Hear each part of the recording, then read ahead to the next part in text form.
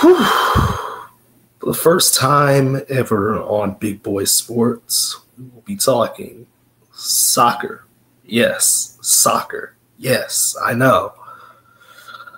Now, the key thing here is that I'm not going to be talking like the Euro Leagues, the MLS, or anything like that. I think I made it very clear that I do want to talk about two leagues, at least. Bare maximum at this point as far as two leagues are concerned. And that is the NWSL, which finished up their championship last night behind NWSL championship. It actually went a little bit over into 90 minutes, due to some stoppages. But Barbara Banda got the goal 37 minutes in. Marta wins her first ever championship. It took her 8 years. A lot of storylines were going on with the Pride, players and everything like that. Washington was the plucky underdog. They played their hearts out. And, this is a great game. Although, there was a little bit of some ref shenanigans, But, again, NWSL fans, you are now on this channel. And this channel tells you, well, ref ball does not discriminate. So just play better next time. But, I mean, it was a great game. There was lots of downtime, in this game, because players are just doing their best to try and get that ball into the goal net. Again, not a lot of penalties were enforced. Again, that was just the ref ball, just being ref ball. There should have been way more penalties enforced, to be quite honest with you. Don't think I don't know the rules of soccer. I do know the rules of soccer. Again, I've just never truly been interested until, this past couple of years. I've never really truly been invested or interested until the last couple of years. And the NWSL was the perfect opportunity to, get some things, going as far as me talking about soccer is concerned. And with that, the NWSL has done some interesting things, like they've eliminated the draft. There are some new expansion targets. The league is trying to get to, the minimum of 16 teams. So there are 14 right now. Boston won't be coming until 2026. So, the Boston Nation FC, which, again, a lot of people were like, oh, well, that name doesn't really make any sense, but all right, But it's all a good fun. I think the NWSL's momentum with all the partners that they have Amazon, they have, ESPN, they have CBS, they have the ION channel, which, again, ION is making a great investment into women's sports, and I hope they continue that. Hint, hint. I hope it's volleyball. I hope CW2, gets some of that volleyball. But at the same time, what I'm saying, there is another league I do want to talk about, and it will basically be the primary focus of this channel for the next couple months while we wait for the NWSL to, get themselves, back into the track, and that is the Major Arena Soccer League. Now, this is another one of those sports, arena soccer. This is another one of those sports where, the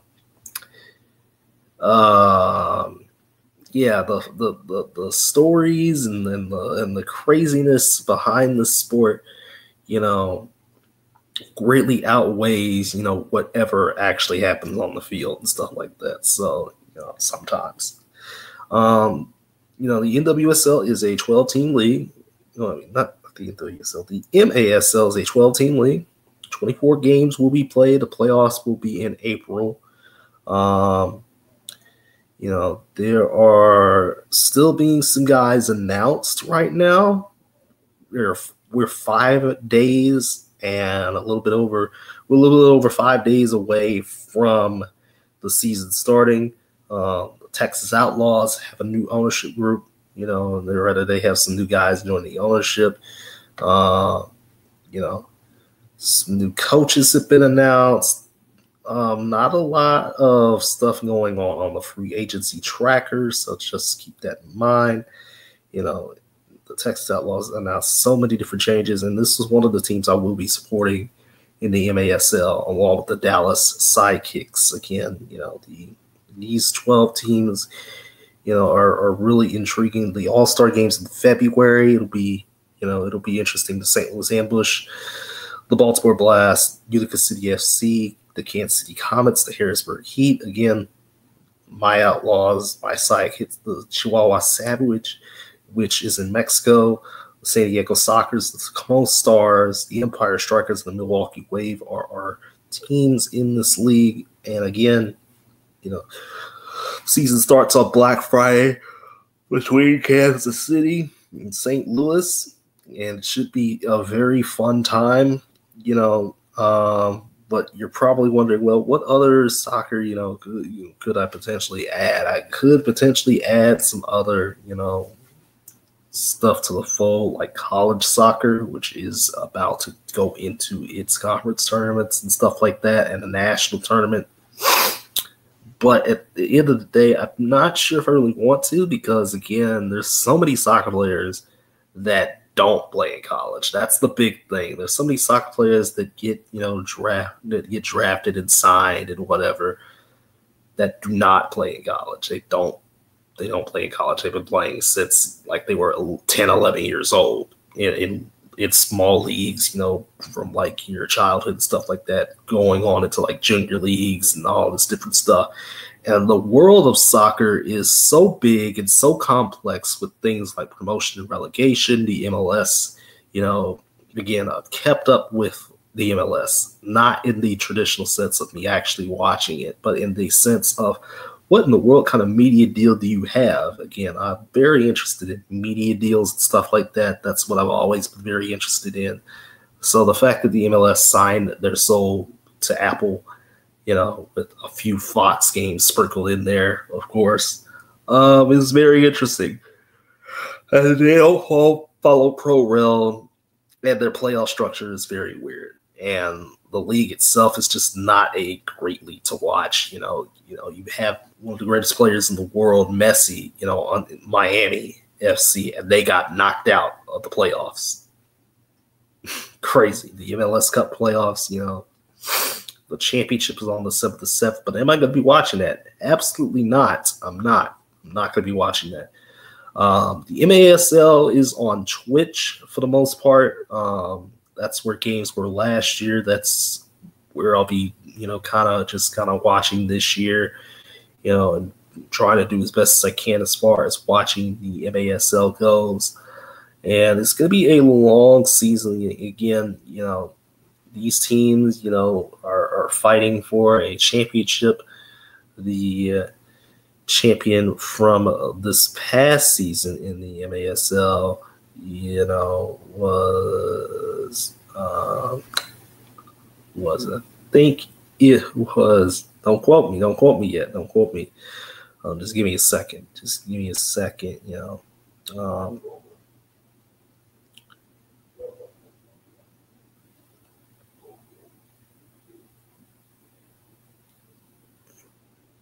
me see.